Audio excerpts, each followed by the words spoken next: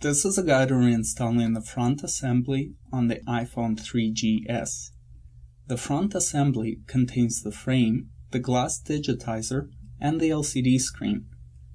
We highly recommend replacing the entire front assembly if any of these components need replacing. Tools you will need are a flat and a Phillips screwdriver and a suction cup with a keychain ring attached. You may also use a flat metal tool to pick open the bottom edge, but it is best to use a suction cup.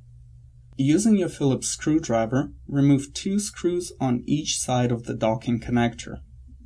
Then, place the suction cup right above the home button.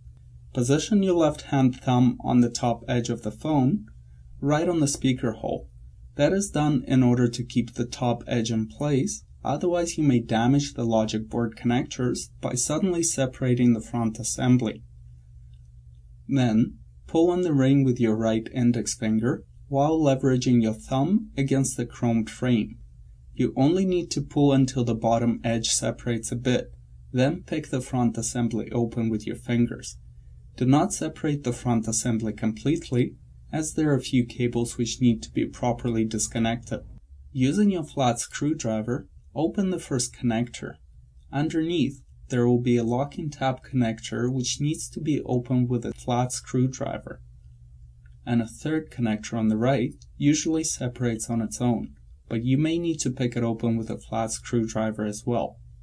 Once all 3 cables have been disconnected, set the old front assembly aside.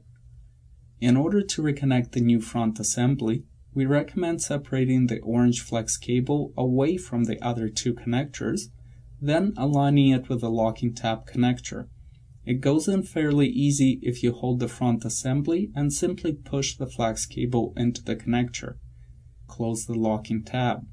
Then, press the other 2 connectors in place. They make a distinctive click when plugged in properly. Once all 3 cables are secured, insert the top edge of the front assembly into the groove on the top edge, and while holding it with your thumb, close the bottom edge.